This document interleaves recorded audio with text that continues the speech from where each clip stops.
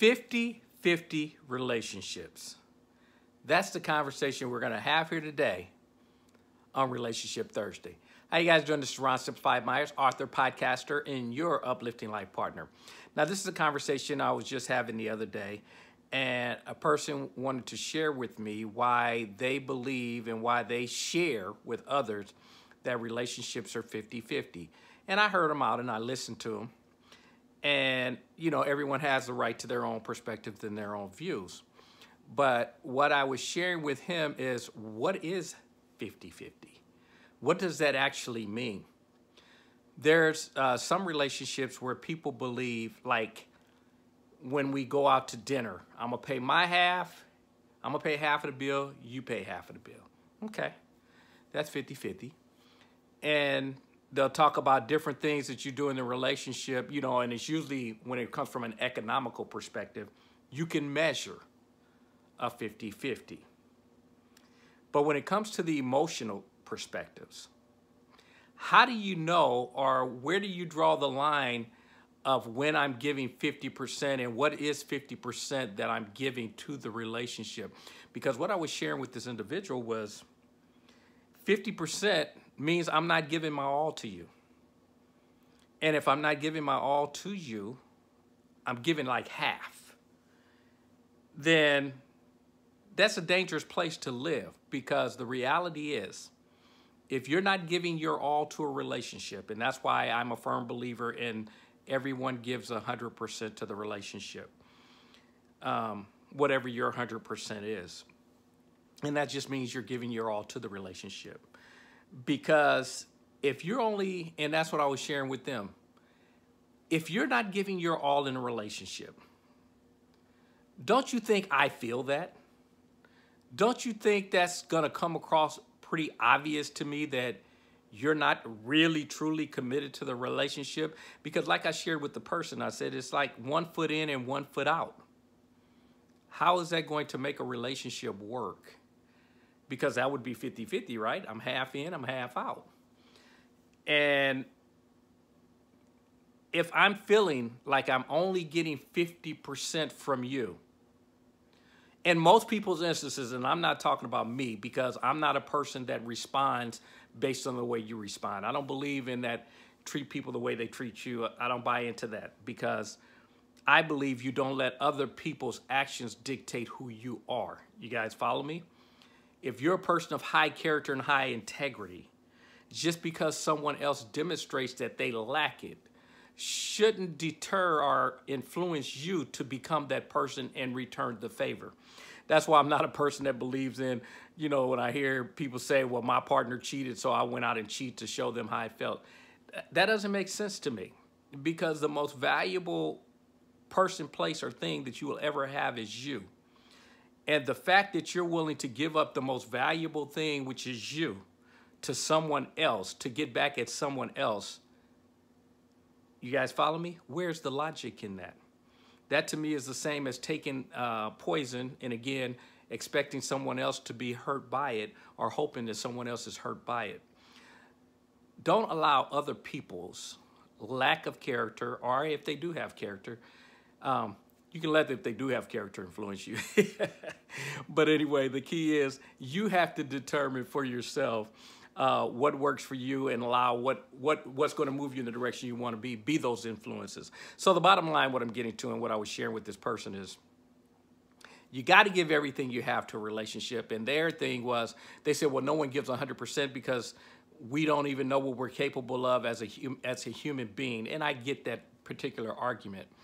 And I tell people, I said, but 100% doesn't mean 100% in the terms of what is all possible, because they say as human beings, most people only use about 5% of their brain, intelligence, or however we want to put that. So if that's true, even if you gave 100% of the 5% that you're using, you still fall short as far as using 100%.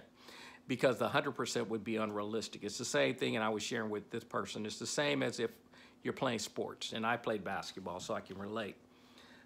I'm not going to run up and down the court full speed, 100 miles an hour all the time which would be technically, if you want to say what is 100%, because I still wouldn't know what 100% is, because however, whatever I consider to be my fastest at that moment, it's not necessarily my fastest. Why? Because maybe I'm a little more tired than I was the first time I ran. You guys know what I'm talking about. Like if you run a 100-yard dash, your times will be different depending on when was the last time you ran, did you stretch right, how fast you got to block. Those are all, but it doesn't mean you didn't give 100% each time. You guys follow me? You're giving the best that you have at the moment. So to think, it's the same thing when I hear people use the analogy of, some people have argued that you have to divide your time, you have to balance your life, and they use the example of that's impossible because you're not going to spend 8 hours a day sleeping, 8 hours a day eating, 8 hours a day working. That's just impossible. The hours are not going to work out. That's not what balance means. Balance means no one will feel neglected, and that's the same thing with the 100% in a relationship. No one will feel as if they're being cheated. Today, I may work 15, 16 hours, but the family knows why I'm working 15, 16 hours, but I'm going to make that up. I can't make up those hours, forget that. But in terms of the time I'm going to spend with them to let them know valuable, because when we're talking balance, we're not talking time. We're not sitting here saying it got to be 8 hours, 4 hours, 3 hours and all that. That's not what balance means. It means everyone is going to get just what I'm talking about here. They're going to get the 100%, and they're going to know they got the 100%. And because of that, they're going to feel that they're significant in my life. And that's what's important. The kids are not going to tell you, as a parent, you need to be with me 24/7. They understand that's unrealistic. But what they don't understand is if you spend no time with them, or if you're in the house, you're in one room and they're in the other room, which means you guys are still not spending time, quality time together. You just happen to be in the same vicinity, I should say. And it's the same thing with your partner. Just because we're in the same house, if we're not doing anything together, that's not going to cause our relationship to become tighter. You guys follow me? This is not about hanging out. The 100% means that the partner or the children know how significant they are to you based on the quality of time that you spend with them, the quality of getting into their lives. That's not going to be time. That's going to be, well, I mean, you got to spend time, don't get me wrong, with them, but I'm saying it's not a balance of time when we're saying balance. Like it's got to be 8 hours, 4 hours, whatever. Because I've had people ask me that, like even with the kids, they're like, well, my job will keep me away from birthdays. Well, then you got to do their birthday on a different day. But you can't miss the birthday. You can't miss all the birthdays. You need to make sure that the kid knows that sometimes, and I do get it, folks. I understand there's people in certain professions that they travel a lot, and it's hard to work those things out. But when you get home, your kids need to know where they stand. They need to still have that party with you. They need to have that celebration with you. And then that means you have to do 2 parties. The party on their birthday with everybody else, a party you do with them, and it could be just you, or you have to get some more people together to do another one, whatever it takes. But the bottom line is, just what I said, whatever it takes. That's what balance is. No one feels left out. The business is not going to be sacrificed. The family is not going to be sacrificed. And as you guys know, and the reason I'm using the word sacrifice, because that's exactly what, to me, balance means. No one is going to feel sacrificed, because you guys know, I believe in a relationship, sacrifice should not exist. Even though people keep telling you, you need to learn in relationships to sacrifice. I said, no, you don't. You need to learn how to compromise. The misconception or misunderstanding of compromising is people think that means I always have to get something out of it, in terms of if we came up with the example, if we were going shopping and she wanted a dress and I wanted some shoes, and okay, and the bottom line is we talk it out and we're not going to be able to get both, And so we talk and we talk, and then she ends up with the dress. A sacrifice is if I walk away and the only thing I can think about is the fact that I didn't get my shoes. And I feel like I gave up on what I wanted in order to have her have what she wanted. A compromise is walking away from that same situation and being excited at the fact that, wow, well, at least she has what she wanted. I know she feels good, and I feel good about the fact that she feels good. And I understand that the shoes are something that I'll be able to get down the line. Why? Because it's not a sacrifice. It's something that I understand that this is just the things that we have to adjust and be willing to give a little in order to be able to, what if we want them to accept or give back to us later down the line. In other words, for them to be okay with us getting the shoes down the line when they can't get something else. And that's a compromise. It doesn't mean in this particular conversation, I'm getting what I want. I've used the example of just using that. My wife used to love to go shopping. I didn't, but she wanted me to go. I had to find out how can I turn that into a compromise, because technically I could have made it a sacrifice, because the fact is I didn't want to go shopping. I don't like to shop. But I love to watch people, and because people are funny to me, you can sit back and laugh at them all day long, the things they do and say. And I said, but I can people watch. And you guys follow me? That's the compromise, is I found a way to take something that could have been a sacrifice, because if it was a sacrifice, I'd have been sitting there with my arms folded the whole time, sitting there like, I sure be glad when we leave. See, that's when it becomes a sacrifice. And you guys know, like I've said before, if people have to sacrifice, they start to keep score. They may not actually write it on a board. They might not put it on a paper. But they start to keep score, and they go, okay, I lost in that particular issue. And every time they lose, they're checking off, I lost. And eventually you're going to have that conversation where the person goes, I'm the only one giving in this relationship. I'm always sacrificing. It has to be a compromise where the person walks away and feels like, I still feel good. I didn't necessarily get what I asked for, but I still feel good. I'm excited about the outcome because I figured out a way to make it a win-win. And I just use that example just so you guys know it doesn't mean that you got something out of it. Hopefully when you have conversations, you get in these situations, you can always get some of the things you want, they get what they want, and everybody walks away happy. But sometimes, I just wanted to make that clear, sometimes you don't necessarily get the material things or even the decision that you wanted, but you're okay. And I mean, not saying it with your mouth, because the person was having a conversation about that, but you don't, what if you did that and you didn't really mean it? Then it's a sacrifice. You guys follow me? There's a difference. It's a sacrifice.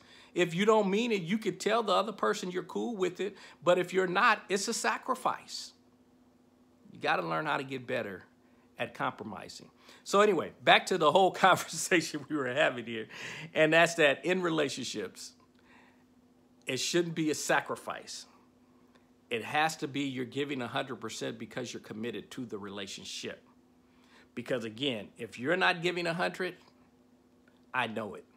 And that's why I use the analogy of I'm playing sports. I'm not running 100 miles an hour, but I have a strategy.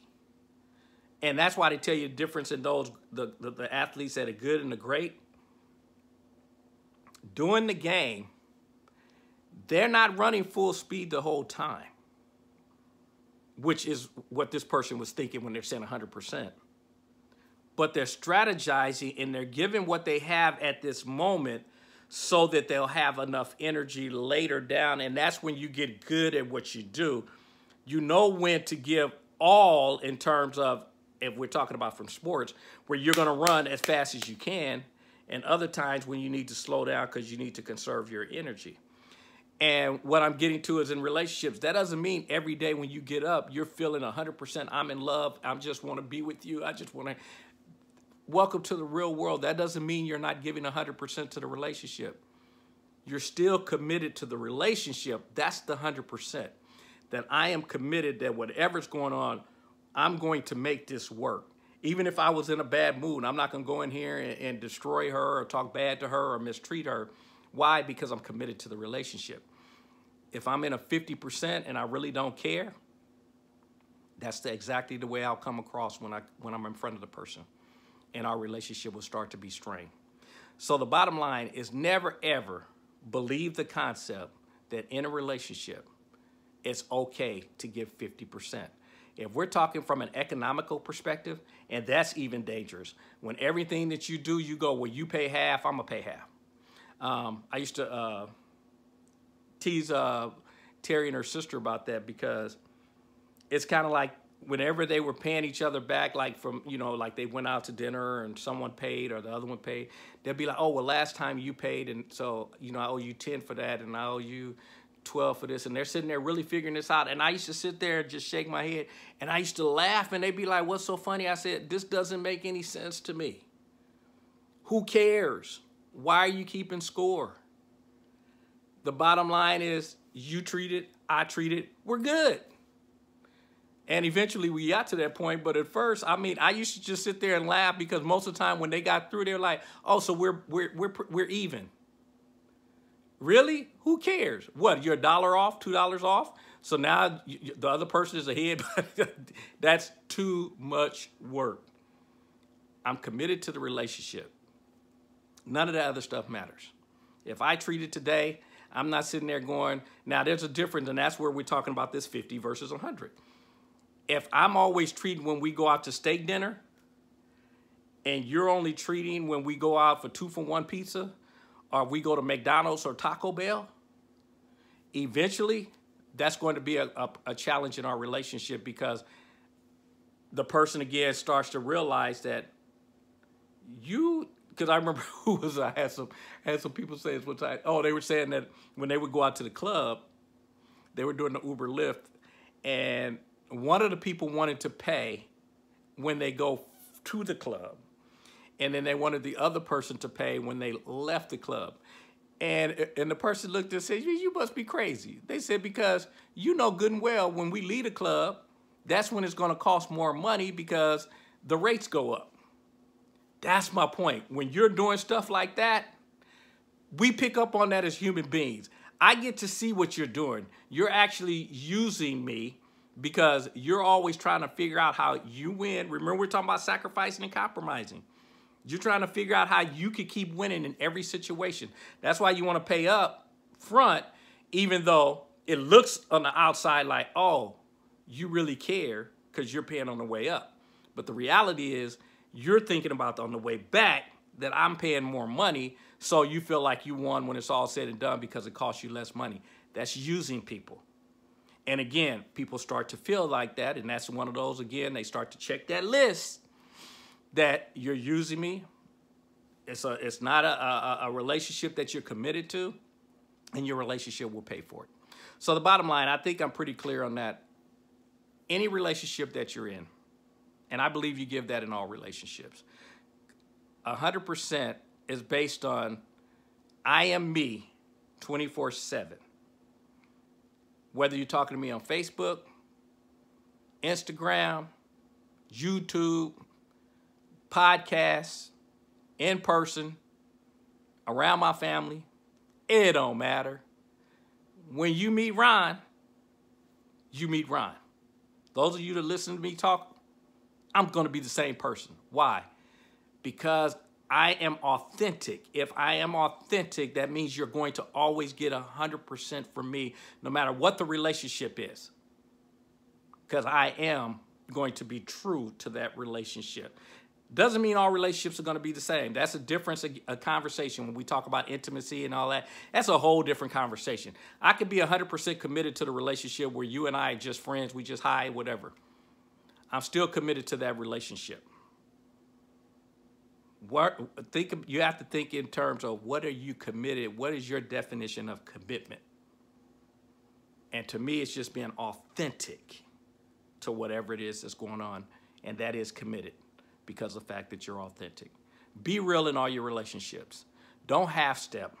Don't be one of those that people say, well, give a little and see what they give back, and then you give a little more to see if this relationship works. No, because once I feel that you're not giving your all, it's going to affect the relationship. For most. I'm not saying me, because it's like I told you before, I'm going to give who I am. I just may not deal with you because I realize you're not giving 100. So, all right. But anyway, I hope that came across pretty clear. And as you guys know, it ain't right, it ain't wrong. It is my opinion. Now, run over to ronsimplifiedmyers.online. Again, that's ronsimplifiedmyers.online. See what I got going on. And I'll look forward to talking to you guys on, what is it, Monday? Self-Love Monday. And as you guys know, if you're not having fun, you should be doing something else. Be authentic. Give 100% in everything that you do. Why? Because you're a person of character and integrity. I'll talk to you guys soon. Take care. Bye-bye.